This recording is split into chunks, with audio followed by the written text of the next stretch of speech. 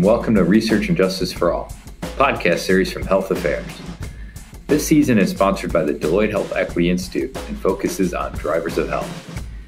Drivers of health are the conditions of the environment in which people live, work, and play, and the impact they have on health outcomes. At the Institute, we're creating cross-sector collaborations and tools aimed at addressing disparities in drivers of health and structural flaws in the health system. Learn more about how we advance health equity in the show notes.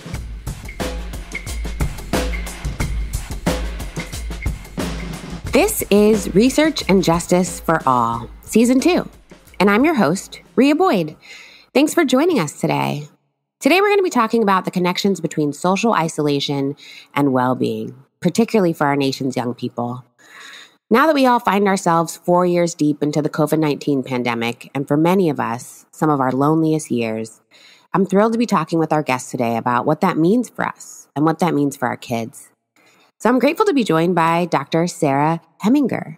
Dr. Hemminger is a social entrepreneur and scientist who co-founded Thread, a nonprofit based in Baltimore, Maryland, that utilizes the power of relationships to support young people in overcoming extraordinary opportunity and achievement gaps. Dr. Hemminger, Sarah, welcome to the show. Thank you. Thank you for having me. I'm actually really excited to talk about this topic. But before we jump into it, tell us more about you. I know you wear a number of hats. Tell us more. Well, I wear a hat as a adjunct faculty member at Johns Hopkins in the Department of Biomedical Engineering, where we support the entire department, not just students, but faculty and staff as well, in learning how to bridge and bond across lines of difference. And then, of course, through my work with Thread, another hat I wear is as a mom to my 10-year-old daughter and wife to my high school sweetheart. We've now been married 25 years. I am an introvert and someone who really loves learning and problem solving. I would say I'm very focused on process and less outcome.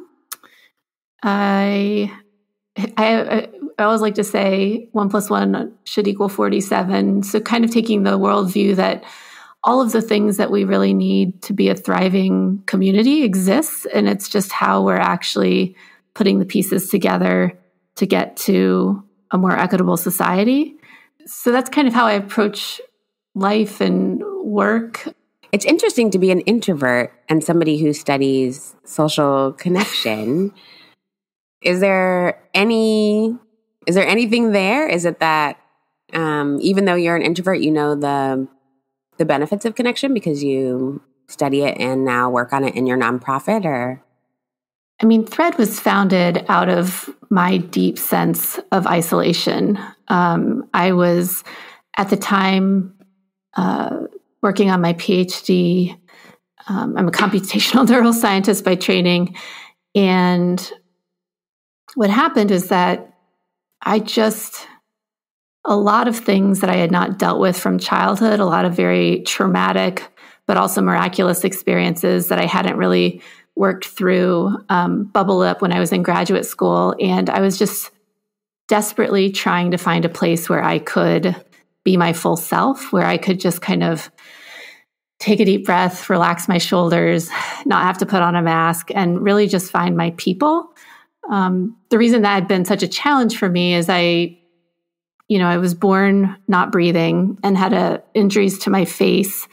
And my birth was so traumatic for my mom and dad that my father, who's a plumber, decided he would never let another physician deliver one of his children. So my father delivered both my younger siblings in my parents' bedroom. If you were to ask him about it, he would tell you it's just plumbing. And that'll give you kind of a sense of the counterculture family I grew up in. But a few years later, around my 8th birthday, I was actually abducted from my home in the middle of the night. And I'm part of this very small percentage of kids in the 1980s who was fortunate enough to return home alive. And I came home, and my abductor had come in through a window and walked out the front door. So I walked back in through the front door. And I went and told my mom and dad, I said, I've been abducted. I've been kidnapped. They said, no, you haven't. You just must have had a bad dream. Go back to sleep. No one kidnapped you. And this went on for some time. at some point I got quite hysterical. And at some point, my father just happened to catch a glimpse of my feet, which were completely black because I had been walking home barefoot in the middle of the night from where my abductor had left me. And he just began weeping because he knew at that moment that I had been telling the truth. And so, around that same time, what made this even more complicated is that the church we attended, my parents found out that the pastor was misusing funds and doing a number of other very abusive things. And when they revealed it to the congregation, instead of firing the pastor, they decided they would shun our family. So from around 8 to 16, I would go to church multiple days a week, and the congregation was instructed not to speak to me. So adults, children, my own family, my aunts and uncles, my cousins. And it was just, as though I did not exist. And I was very, very fortunate in that I had a close relationships with, my immediate family. But that feeling of just having gone through something so traumatic as being kidnapped, and then the, religious community that you would think would wrap their arms around a little kid during that time and hold them, instead treated me as though I didn't exist. And so I found myself in graduate school with all of that really just not dealt with, and not really sure how to find my people and who my people, I didn't know who my people were. And that's where it kind of intersects with my husband. He had grown up in a working class family, and then his mom was in an accident a week later in another accident, and she became, she couldn't walk for a while, so she couldn't work. So she lost her job. Then they lost their home. She became addicted to Deloitte, and things just completely spiraled out of control. And this kind of 18-month period coincided with my husband's transition into high school, and he failed all of his classes and was going to drop out. And there was a group of teachers that were just like, yeah, no. And they became really an extended family for him. And he ended up becoming a straight A student, varsity athlete, going to the Naval Academy. And so one day I was just driving into graduate, into lab in graduate school, and was stopped at the streetlight. And I just noticed Dunbar High School was on the left side of the street and Hopkins was right in front of me. And the thought that crossed my mind was, I bet my people are in that building. And I didn't mean Hopkins. I meant Dunbar High School, that there must be other young people who are exceptionally talented and brilliant and capable, but that are dealing with things outside of school that make it really hard for them to focus on their own, on their own journey of growth and development. And so that's how Thread started. And I think,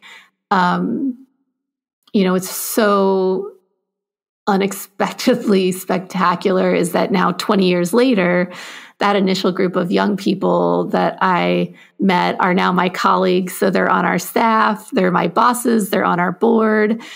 Their children and my daughter are all around the same age. So they're also my closest friends. Wow. I did not know any of that. And first, I'm just sorry you went through so much at such a young age. Tell us more about how, and you've kind of touched on this already, but tell us more about how that led to founding an organization. Some people might find their way through counseling or maybe friends or a new church community, but you decided to do something specifically with young people and founded Thread. How did that begin? Before answering that question, one thing you said that really I think is at the core of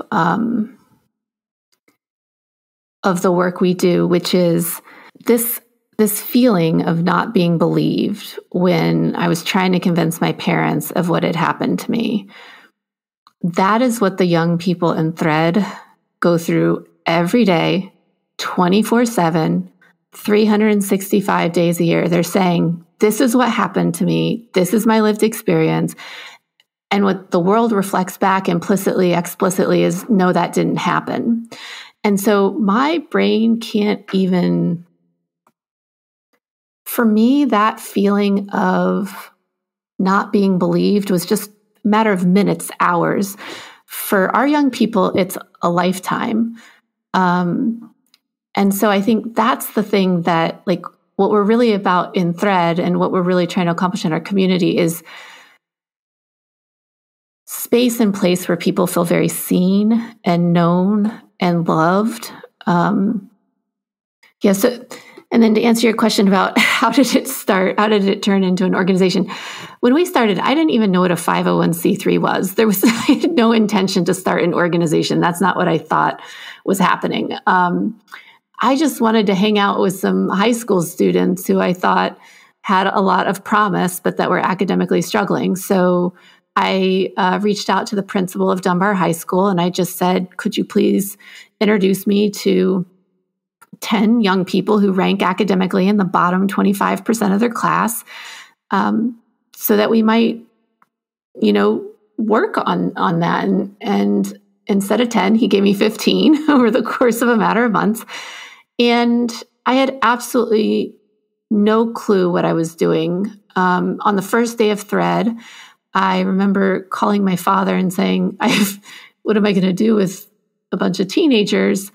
And what I did was I ended up just putting 3 things up on the blackboard: academics, community service, and team building. And I just asked them, let's build this together. What do you want to do? Do you want to do anything in these 3 categories? And so they said they wanted after school sessions to work on their homework so that they could graduate from high school on time. They said they wanted to go to the Maryland Food Bank and ensure that people had adequate food to eat. They said they wanted to go camping. I hate camping, but they wanted to go, so we went.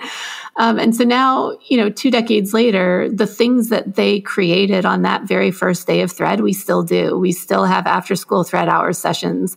We still do community service, and especially involving efforts around food security. And then we always, each year, go camping. So those core components started with them, and that's still how it works to this day, is that we are constantly working together to co-create the world that we want to live in. What I was going to say is, you also mentioned early on that part of the core of Thread is like connecting kids across difference. So tell us more about how that happens. Because at first it sounded like the kids have a lot in common in that they're kind of underachieving academically. Are there other critical differences that you guys are either selecting participants around?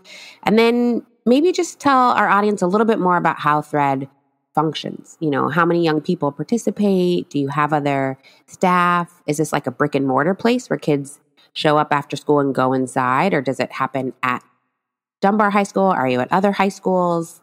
Tell us a little more about the nuts and bolts of how Thread works. Thread enrolls high school freshmen who rank academically in the bottom 25% of their class. To give you a sense of what that means, the average incoming GPA of our young people is 0.76 on a 4.0 scale. Then once they are enrolled in Thread, we make a 10-year commitment to them. So the engagement lasts the remainder of high school and 6 years after. The most radical aspect of our approach is that once a young person is enrolled, we never unenroll them. So we know that it takes time to build trust, to build relationships where people really do truly feel known and seen and loved. And so that's why that 10-year commitment and never unenrolling a young person is so critical. Once they're in Thread, there's 3 parts to our model. So the first is that each young person and their family are matched with a group of up to 4 volunteers. So those 4 volunteers could be university students, they could be working professionals, individuals who maybe are retired or stay-at-home parents. But what's important about it is that group together is what we call a Thread family. And the Thread family might give the young person a ride to school, they might pack their lunch, they might go to an O's game together. The way to think about what the Thread family does together is, if you would do it with your own child, we do it with ours. If you would do it with your own niece or nephew or your neighbor, we do it with our young people. And then to support the Thread family, we also have programs. So our programs include after-school Thread hours, monthly community service, and then experiential learning trips like camping, college visits, things of that nature. The third part of our model is access to resources and opportunities. So, for example, it's difficult to accept a ride to school if you're unhoused. So our resources and opportunities team works with pro bono collaborators. So you might have an attorney who represents a family to help prevent an eviction, or you might have a mental health care provider who in kind provides mental health treatment. So it's really to make sure that any barriers to a young person really being able to achieve their goals are removed. The other aspect of it is just equitable access to opportunity. So that might be employment, not just for the young person, but young employment for their parent or other members of their family, really trying to support that entire unit. Okay, I got it. Wow, this is an incredibly robust program. I mean, when you said 10 years, that's a really long investment in kids. And it strikes me that when you think about the type of interventions that are often funded, publicly funded or privately funded by philanthropy, people often want to see outcomes on a much shorter horizon than 10 years. Do you guys follow certain outcomes for your Thread families? And have you found that, did you land on 10 years because you found that that's the kind of duration of investment necessary to really overcome what kids were facing in their homes and communities? So we currently work with 1,088 young people and their families with the support of over 3,000 volunteers and collaborators here at 7 high schools in Baltimore City. And, you know, when you're building relationships across lines of difference, so if you think about Baltimore City, where redlining, you know, as with many other places, had such catastrophic implications, we're often physically feet apart, right? So you might have Dunbar High School across the street from Johns Hopkins, but just functioning as though we are on different planets. And so what Thread is really about is there's an opportunity there because we are in close physical proximity, but it's how do we build the muscles, not with our young people, but build the muscles with the volunteers, with the adults, to actually build relationships across lines of difference in a way that has, you know, permanence. So we're wanting to not just build the relationships between young people in Thread, their families, and the volunteers, but we're also trying to knit together the institutions.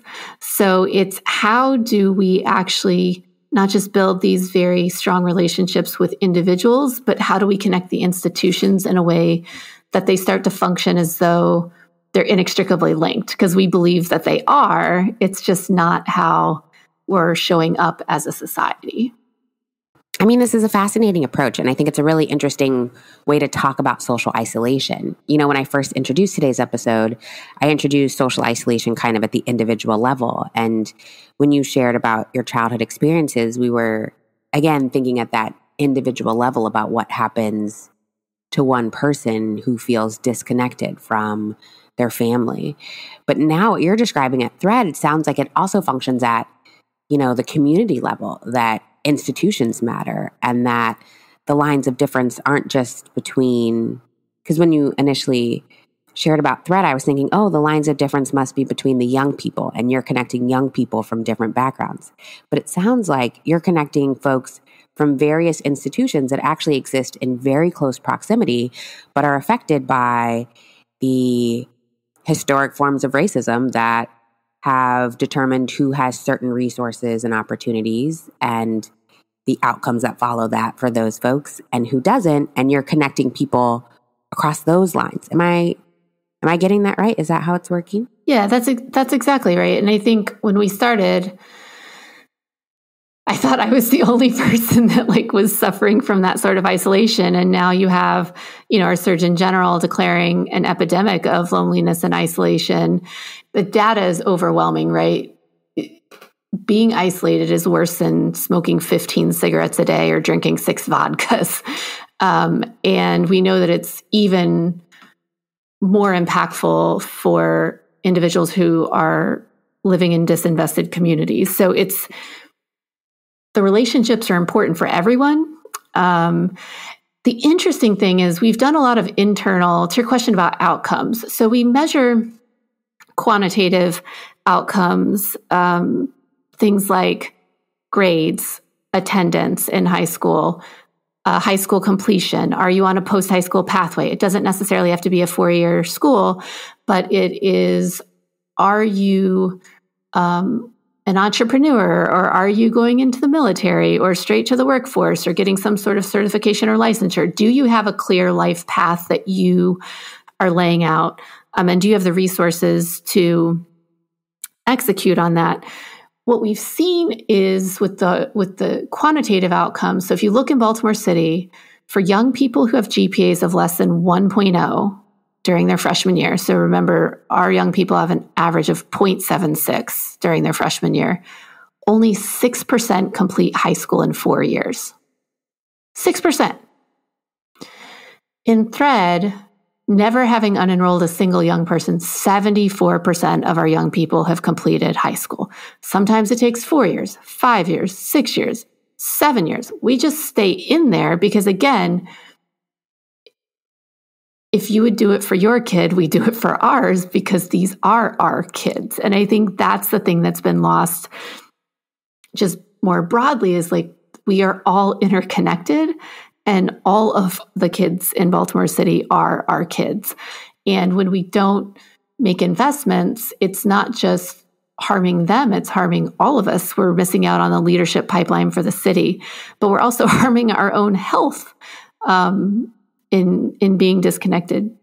The other thing that we've tried to do over the last few years is really understand what are the critical pieces of building relationships across lines of difference.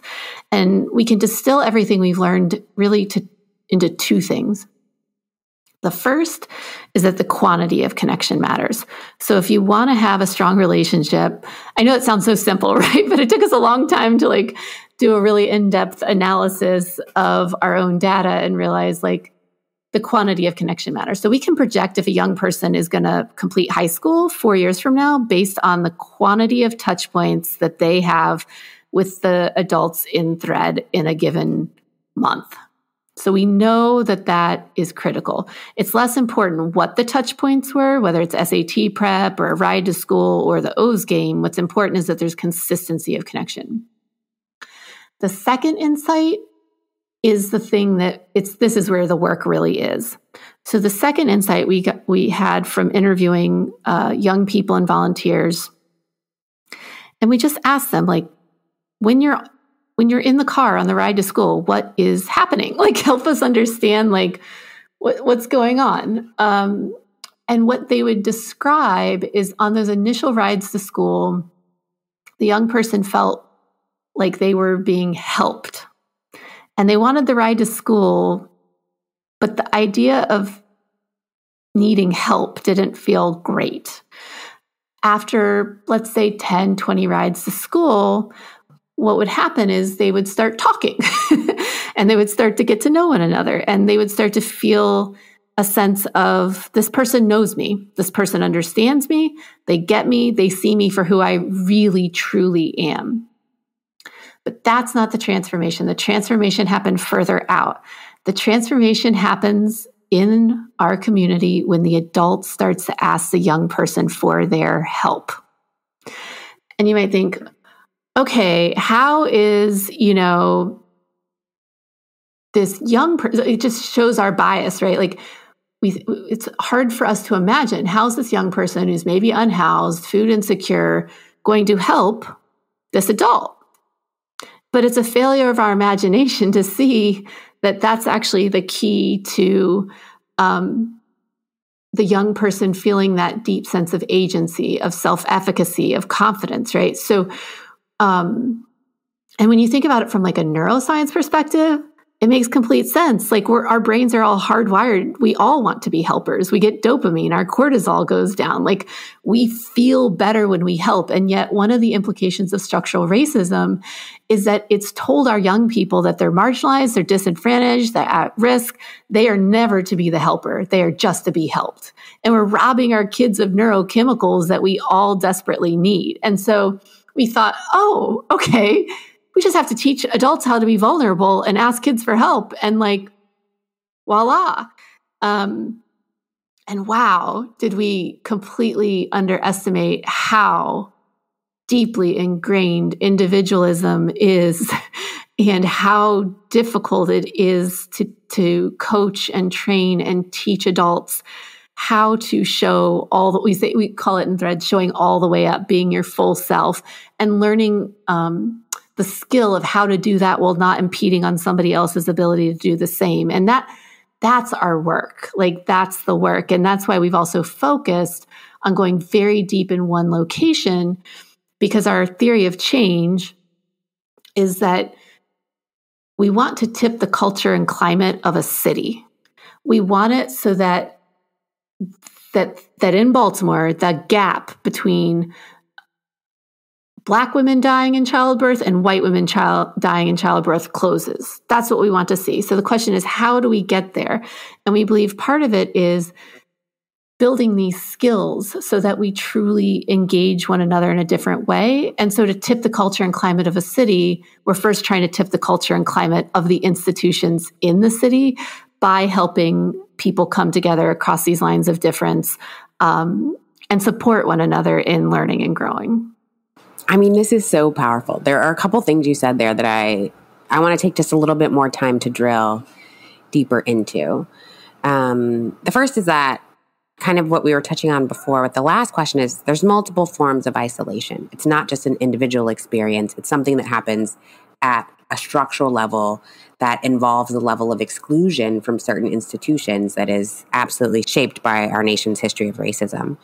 But just as there's multiple forms of isolation, what you just highlighted is there's multiple forms of connection. And I think what you were touching on is that or what I heard in that and what I started to take away is that it's not just about having a connection, or sometimes in the kind of nonprofit vibey world, people talk about people who are disconnected versus connected. Like there's just a one size fit all and you're a puzzle piece and you're just connected to one person.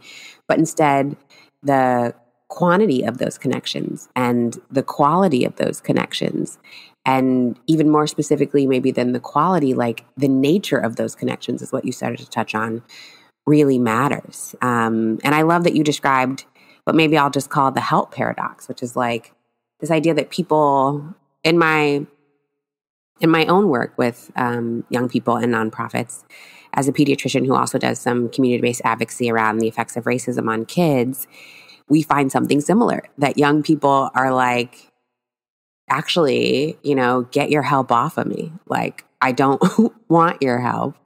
And that being the helped person can be a position of sublimation. It can be one in which our structures of dominance place you in the inferior position. And so I find it very powerful, but also I find it also in my own work that reciprocity that's necessary for that young person to have agency and, like you said, that feeling of self-efficacy. I also find, I think it's critical to how they do. What I was going to say is perhaps we could touch on even more of the different types of connections there are. I know you had mentioned before we started today's episode that Ross Chetty's work has been meaningful to you and your work. And Ross Chetty also tries to identify the ways that isolation, but also various types of connection can contribute or not to kids' long-term well-being, specifically around their upward mobility. I don't know if this is an outcome you guys are following, but, I'll just mention this here in case other folks are interested who are listening. Raj Chetty is a social scientist. He works at Harvard. His lab is called Opportunity Insights. And in August 2022, he had a very fascinating paper about social capital and economic mobility, where he essentially found that like the exposure, essentially what you're talking about, Sarah, the exposure that young people have at their community level, not in their own household, but at their community level, to parents who have things like employment and to other adults who expose them to certain opportunities or even just ways of approaching school and their future and their life path, has one of the most powerful impacts on whether or not that young person earns more in adulthood than their parents did. Can you tell us more about the different types of connection that you think matter, and maybe even if there are specific ways that Raj Chetty's work has kind of influenced how you see the work you guys do at Thread? Maybe 15 years ago, we realized that we could affect outcomes. And when I say outcomes, I mean life outcomes, not just completing high school and a post-secondary pathway, but breaking the poverty line, meaning earning at least 300% by the age of 40, if we could just influence one decision. And that decision is, does a young person go to school today? Because we know if they go to school today, they're more likely to go to school throughout the year. They're more likely to complete credits, and they're more likely to graduate. So if just every day we can influence this one decision, like that would have a tremendous impact. And so what we realize is, and this is just me nerding out again, but when you think about decision-making, this is an oversimplification, there's two things that influence each of our decisions. So let's say the decision for a young person is, do I go to school today? Or maybe I stay home and take care of younger siblings, or I go to work because I need to help support my family, or maybe I'm out on the street. When they're making that decision, the first thing they're going to look at implicitly, explicitly is reward. So maybe I'll get $200 today if I am on the corner. But if I go to school, graduate, get into college, graduate, get a middle-class job, I'll get $400 a day, right?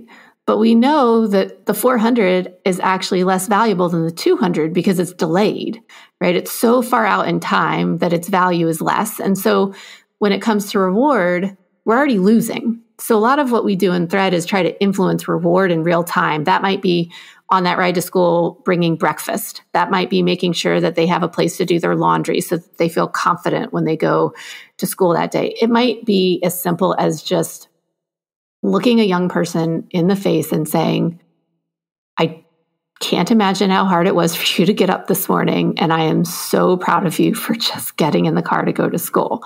But it's trying to provide that real-time reward. But the second thing our brains look at is likelihood. How likely is it if I sell drugs today, am I going to get $200? Or how likely is it if I go to school, graduate, get into college, graduate, get a middle-class job, am I going to earn $400? And what our brains do is it looks at our data set, right? It just plays back like a movie in our head. If I've never known anyone who's graduated from high school, gone to college, graduated and gotten a middle-class job, then I think the probability of ever getting that $400 a day is zero. If I know a bunch of people who have gotten that $200 a day for being out on the street, probability is really high. So why would you delay gratification for something, for a reward that you don't believe ever is going to come, right? So what you're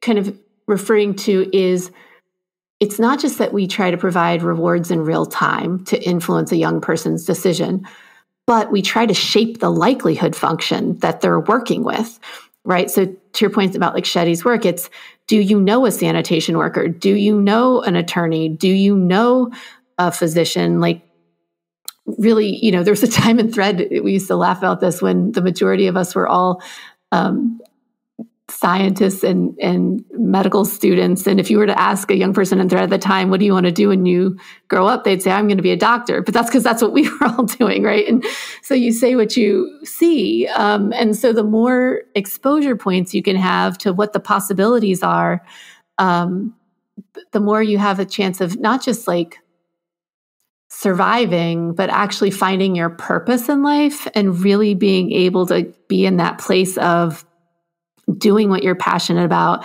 and using the skills, the things that you're most, adept at to have an impact in the world. And those are happy people. Those are really happy people. And I think, one of the frameworks we think a lot about is Bronfenbrenner's sociological model from 1977. And what he showed is that if you want sustained change in any ecosystem, you need it in 5 domains simultaneously. In the intrapersonal, meaning my own knowledge, attitudes, biases, beliefs. The interpersonal, like, do I not only want to be in a relationship with you, but do I have the skills to build a relationship with you? The third is the institutional. 4th is community, and then policy. And a lot of times, historically speaking, we have focused on policy.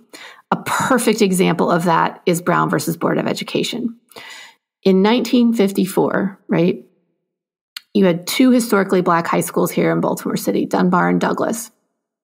If you talk to graduates from the early 50s, they will tell you they knew a sanitation worker, they knew an attorney, they knew a physician, they knew a stay-at-home parent. While the neighborhoods and schools were racially segregated, they were incredibly class diverse.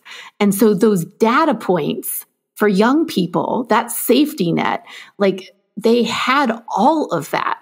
And so, when you don't do the work in these other domains, right? When you don't get people, when you just pass the policy and people actually don't want to be in relationship with one another, the problem is you get what has happened in our country, which is white flight out of most cities, followed by middle-class Black flight.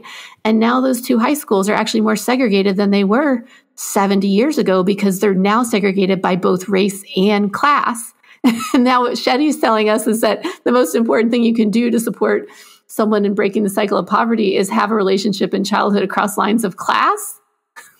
And so we're kind of the big and a policy.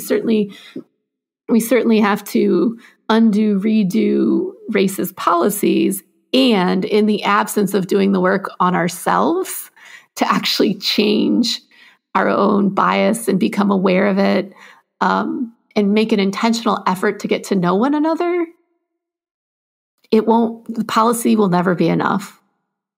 It's so funny you say that, Sarah, because honestly, as you were talking initially, my next question to you was going to be, what are the policy implications of your work?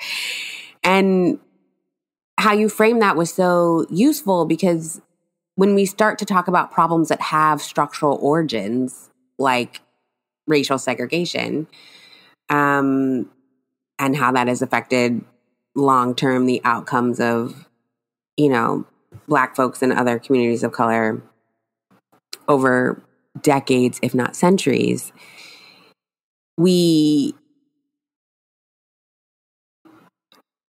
focus on solutions that try to undo, like you were saying, those long-term structural drivers. And we try to do that through the law, through policy, through shifting how our institutions function on the books. And tell me if I'm wrong, I feel like what you're offering is, yes, that work is valuable. This is health affairs. It's certainly valued in this community. But that there is also work that we need to be doing individually and interpersonally and in our workplace. And so maybe I'll just ask you, I think you were touching on this, but if you can just reiterate, for people listening who are interested in getting involved, who perhaps because this is health affairs are thinking of this topic in an academic way or an advocacy way, like I focus on in my work, where the solution is policy, frame for us what it would look like for a young person, a student, a PhD right now, to do something about this interpersonally, or even just within themselves and within the roles they occupy right now that's outside of a major, large, sweeping structural change? So I'll share the thing that I'm trying to work on each and every day. A few years ago, it was in the middle of Omicron. My dad had just recovered from cancer. We took a once-in-a-lifetime trip to Portugal as a family. So my mom, my dad, my husband, and my daughter. And we were on this cliff and just looking at the most spectacular sunset I have ever seen in my entire life. Like, it's one of those things where the nature just like indescribable. And I think my daughter was maybe 6 at the time, and I kept trying to get her attention and say, look at the sun, look at the sun. And she just wouldn't turn around. And I kept saying, come on, look at the sun, the sun. She goes, no, Mom, the moon. And she kept insisting. And I thought to myself, does my daughter not know the difference between the sun and the moon? And she got so frustrated with me because I kept insisting that she look at the sun, and she grabbed my arm and turned me around. And there, right in front of my eyes, 180 degrees different in vantage point, was the moon, just as bright as the sun. And I think about, again, similar to the relationship with my own parents, like loving relationship. And yet I kept invalidating what she said she saw, because it was so beyond my comprehension that I could be looking at this gorgeous sunset and that she would be looking at the moon. I thought, that's not possible. We're at the same place on the planet at the exact same time, and we're looking at two things that are so starkly different as the sun and the moon. And so I think about like what each of us, what I'm trying to do, what I think, it's just super simple. When someone says, when you say to someone, I see the sun, and they say, I see the moon, instead of waiting for like all of that tension to build, just take them at their word and turn around and say, can you show me what you see? Like, if just in everyday conversation, we could do that, imagine how things could look so different. And it, so I think like,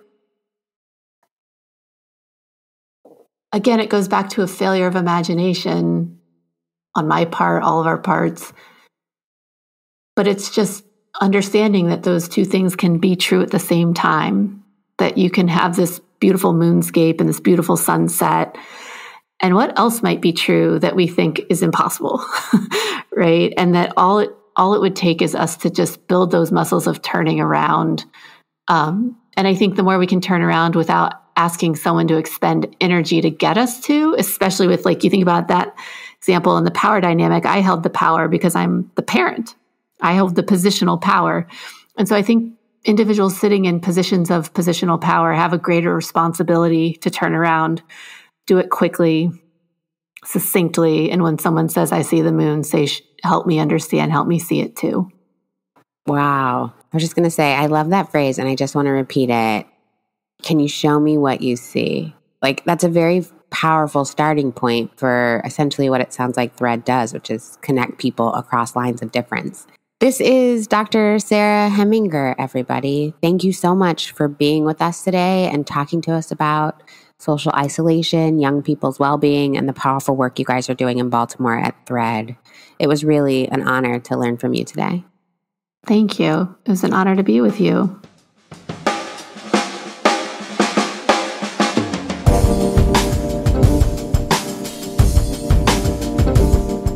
This is Research and Justice for All from Health Affairs, Season 2.